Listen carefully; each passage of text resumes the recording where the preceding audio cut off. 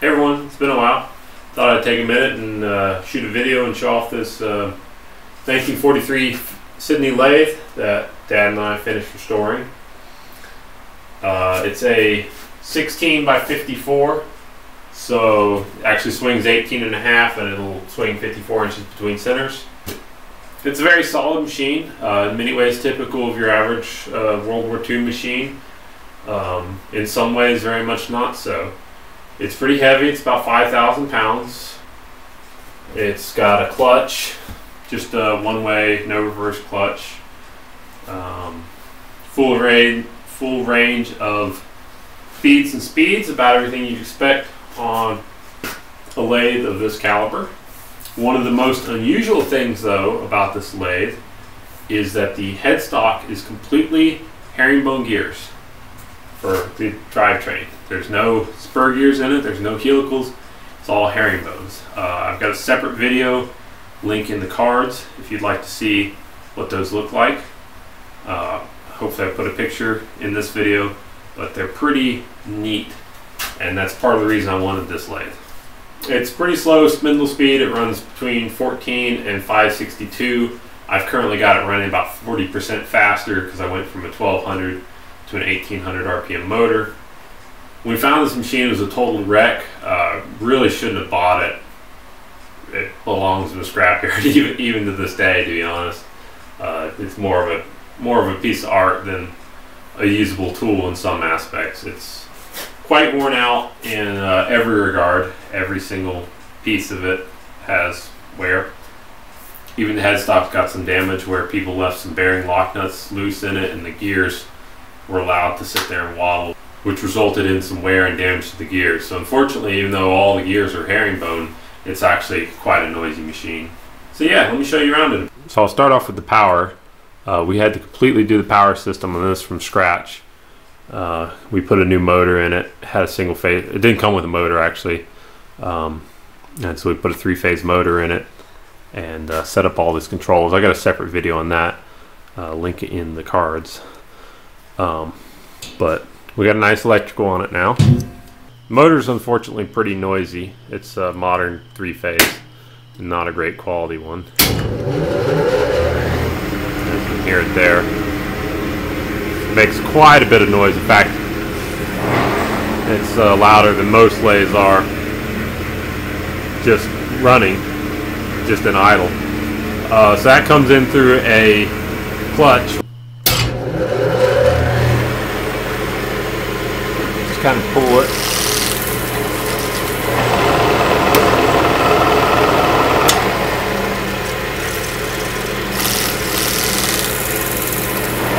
It gives real good modulation. You can really kind of set it to what you want it to be. And then you got your standard array of headstock gears. Of course, I can't shift through them one-handed. It's got this really so I can talk. It's got this really beefy feed gut box, real heavy duty. I like it. Pretty much your standard high-low range here. This is your intermediate adjuster. Each notch doubles it, and then you got your tumbler, of course. It's got a lever for threads and feeds, and then it's got this rod as well. And this is a bit of an unusual feature because it's actually a lead screw reverse, powered by this handle right here. And what that allows you to do is reverse the thread direction while keeping it in time. So you can sit here and pop this lever back and forth and move the carriage along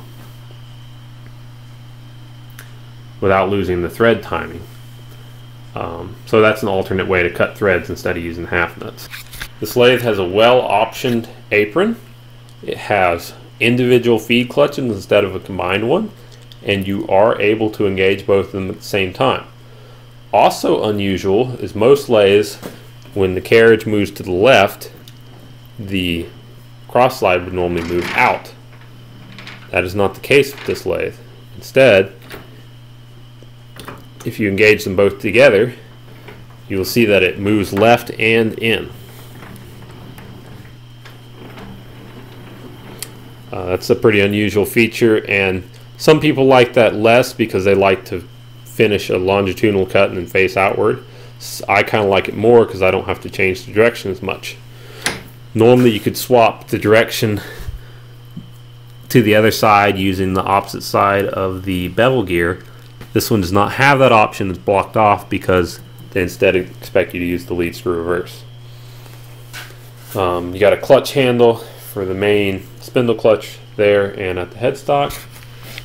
Tailstock has 7 inches of travel and a Morse tape at 4. This one has been badly butchered and I need to repair it. The quill's all loose.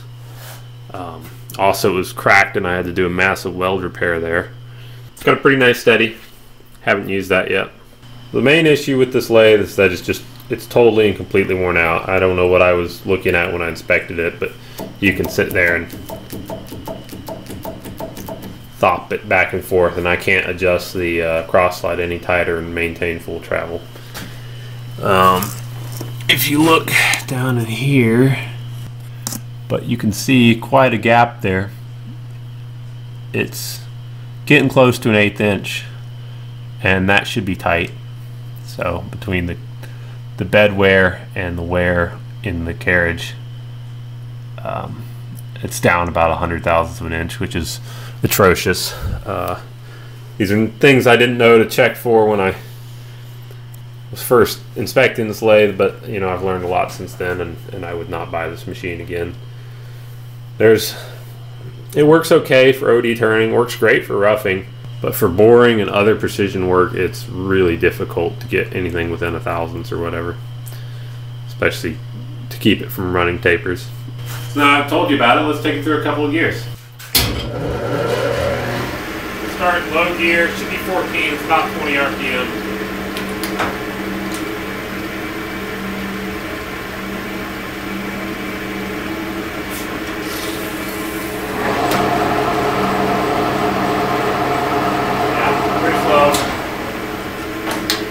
It's already noisy, but it gets louder.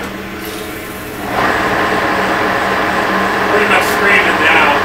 Quite noisy.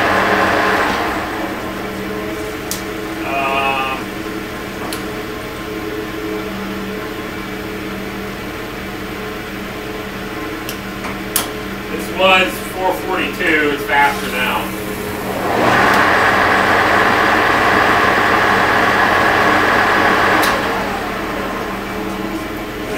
Top speed of 800, which kind of flings some oil out. I need to work on the drain from the labyrinth. Sorry, that's not 800. That's 800.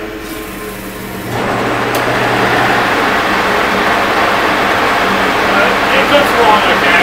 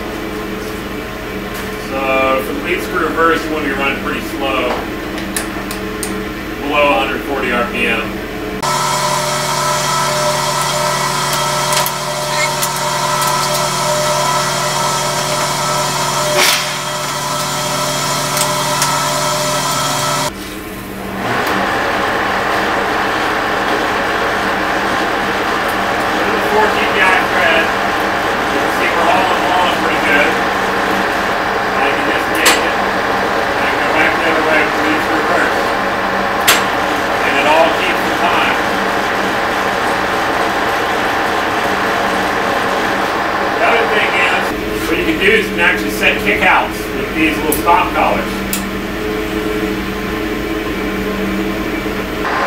So you dial in the cut, off it in the shorts. Kickout will automatically come out.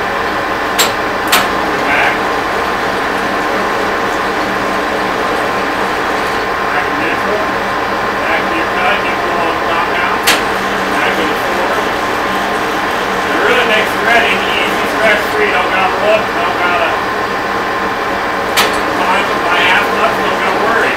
But you can't do it very fast, and at least on this machine, due to the wear, it doesn't work all that great. This rod's kind of being held in a bind, but it kind of works okay. I've used it.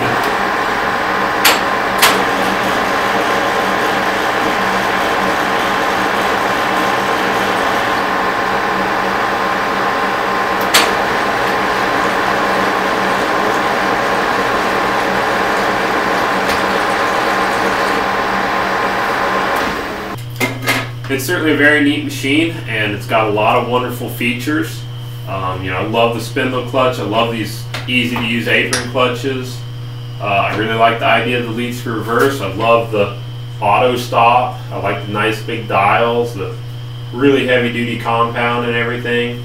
I love that the apron and the cross slide self oil. It's got nice felt way wipers. The quick change gearbox, while not as good as some because it's not oil bath, it is at least self-oiling to most ports. You put a little oil in here, put a little oil in here, and that's it. So there's really not that many oil ports in the machine. Got two there, one there, one there.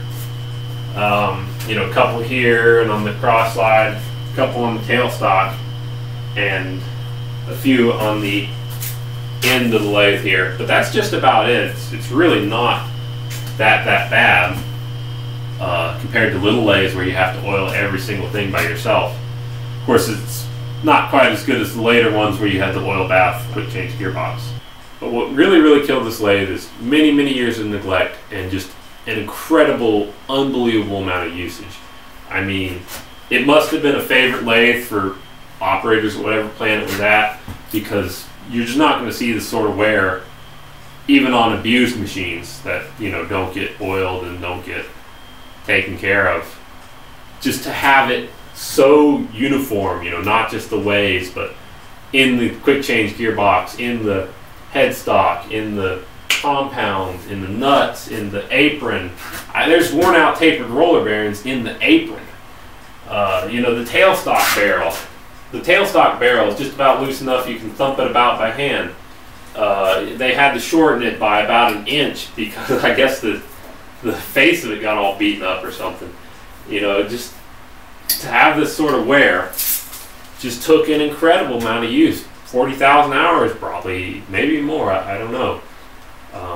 It's both unfortunate, but it's respectable. I mean, that this lathe could have served such a long service life, and even in the state it's in, it's still going. It still does the occasional job. It's still capable, even for that extreme amount of wear. So I certainly respect it. I wouldn't buy one again. I wouldn't go through this process. So Sidney was really bought to complement this little 10-inch Rockwell, which is not much lathe. It's only 1 horsepower. And just can't take a whole lot of cut. So the idea was to have a big lathe for big work and a little lathe for little work, and pick the best one for the job for in-between work. However, in the middle of restoring the Sidney, Dad picked up this Lagoon 1440 for a really unbelievable price, and this machine's kind of a sweetheart. Had a few problems with it, but it's just about totally unworn, and it cuts really nice and true. It's really nice to run, and it runs cuts metric threads with 0 change gears.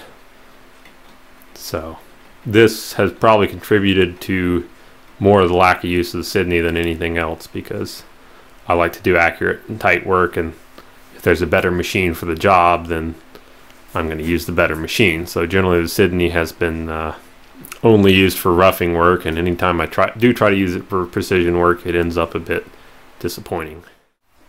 It took Dad and I about 9 months to go through it, and a lot of hours and a lot of machining and welding and cleaning. There's full logs on Garage Journal, Practical Machinist, and the BBS Home Shop Machinist, the one with the magazine. If you're interested in reading through, I'll link some of those in the description. But just a tremendous project, and not all that much gain, unfortunately. A lot of learning about what not to do, which would be to purchase a lathe in this condition. Inspections are key, and I wish I had spent a lot more time inspecting it. So I guess that's my takeaway for this video, is to really inspect any piece of machinery you're going to get, and don't get all beard goggled because it has a couple of herringbone gears in it. You know, at the end of the day, it's about how it works and how noisy it is and how smooth it is and how much repairing it's going to need. You know, don't get romantic with a machine unless you have the funds and the space available to have a piece of artwork, which I think it is. I think it's gorgeous. It's a shame it can't be an extremely functional piece of artwork as well, and only a moderately functional piece. But it is what it is. It's done, and I hope you enjoyed the video and a little bit of closure for those that have seen my 2 previous updates on this and never saw the final product. So here it is. If I can get around to it, I'll make a video on how to thread with this lead screw reverse. At the end of this video, I will leave some clips of the machining I have done with this, and it's done some pretty heavy cuts, so I'll respect it for that. With that, take care, and I'll see you next time.